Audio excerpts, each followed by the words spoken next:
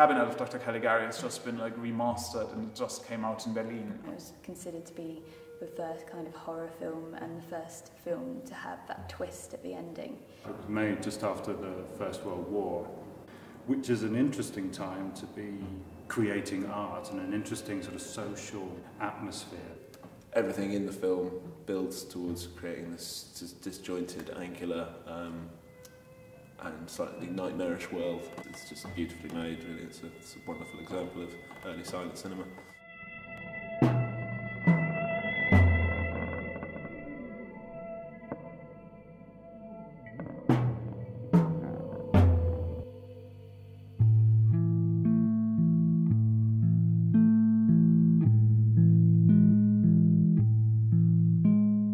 Compass is an arts organisation. We started 8 years ago now and were set up to run a film festival initially, and we've developed from that starting point into more of a multi-arts organisation where we're looking at doing events that kind of draw on lots of different artistic elements.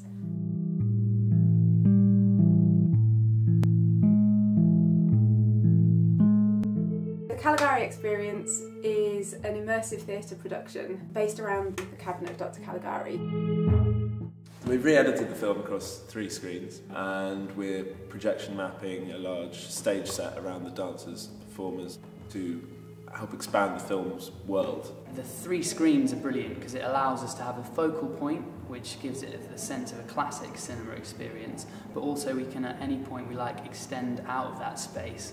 It's not necessarily the characters from the movie coming out of the screen, but it's like people that could inhabit this kind of world.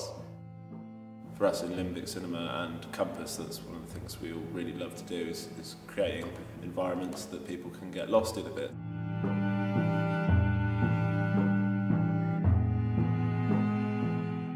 We used Minima as the starting point, and that kind of informed a lot of the atmosphere. I think the beauty about something like this is that each of the multimedia elements will enhance the others, and so the whole production will become much, much more than the sum of its parts.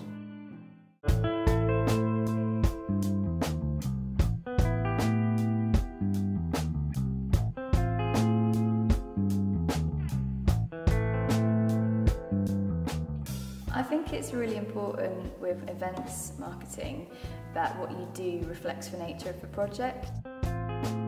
I made cabinets. We dotted these all around Bristol and just left them there for people to find and come and find us on Twitter with the hashtag that they found there. Pursue the prophecy, you fools you die at dawn, hashtag the Caligari Experience. I'm wondering what the prophecy relates to, and if so, I'm waiting for dawn to find out what happens. I wonder what the symbolism of the knife is.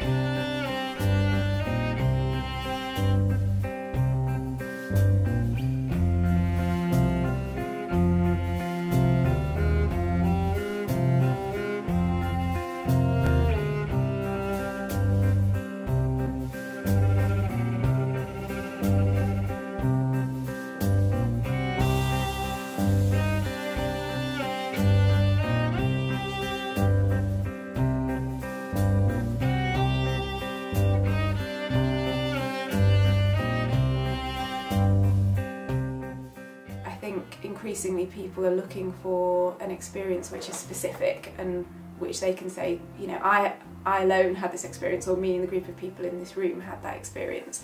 And I think that's what the show does. You know, the fact that there's all of these live elements, so Limbic Cinema are doing their visual side live and Minima are doing it live, and there's a live cast, means you're never going to get exactly the same experience. It's not like just going and watching that film at the cinema. I like the screening in particular, and the projection mapping and the way that synced in with the central screen, and I thought the performance was excellent, particularly the acro balance with the two suitors, you know, the 2 male characters and the female central character. I actually understood the content of the film a lot better when there was live action supporting it. It read a lot more clearly to me. Yeah, very exciting and moving. Yeah, it was excellent. It was a genuine experience, multi-sensory, such a powerful live score like that. You can't go wrong. It just drives it forward.